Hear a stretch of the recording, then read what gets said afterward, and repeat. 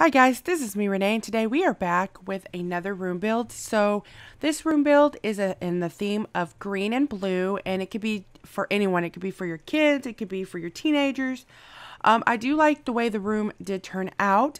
I used most of the items from the new kids room stuff pack. Some items I did not use because I just felt like it did not go with the theme of the room. So I did place the bed kind of diagonally, and I think that's pretty cool because it's the first time I actually did try that.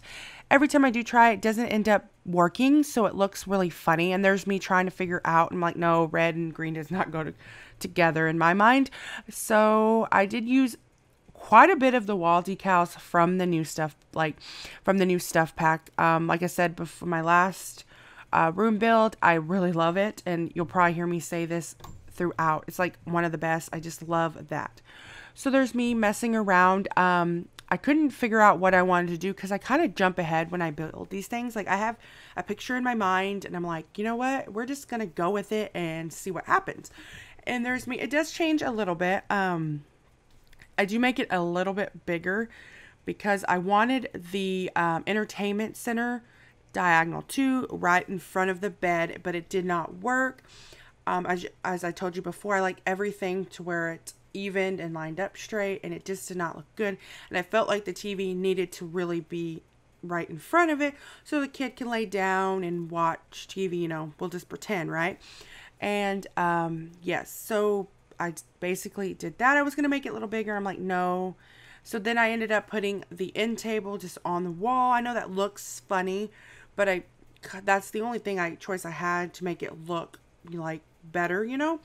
And I did use a lot of the void critters because those are my favorite. I did put windows mostly on the green little wall, and then the next step over, as you can see, I did like that I just used the green right on that little corner piece. I just felt like it made it look a lot better in my opinion. And then there's me figuring out rugs. Some reason I have a hard time with the rug, especially for kids, because I feel like the ones are almost too young, like for babies, and the other ones are too, for old, adults. So I could not get a kid rug. I was kind of like back and forth with the star, and I was like, no, it doesn't really look that well. So I was like, I don't want that in there because it doesn't really match the theme, you know what I'm saying? So there's me. I finally did pick one. I still didn't really care for it as much, but it did, it was blue or was green, I don't remember.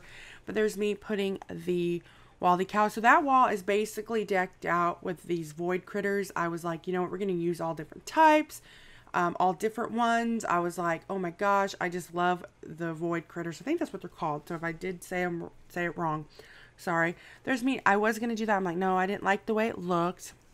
I do put a bookshelf. There's not a lot of toys in this room just because I couldn't figure out. I was looking, I'm like, no, I don't really want any toys. And because I felt like this child was more of a video game child. But anyway, I do add a bookshelf to it, and it kind of just ties off the room very nicely together, I felt. This was probably my favorite room build I have built so far.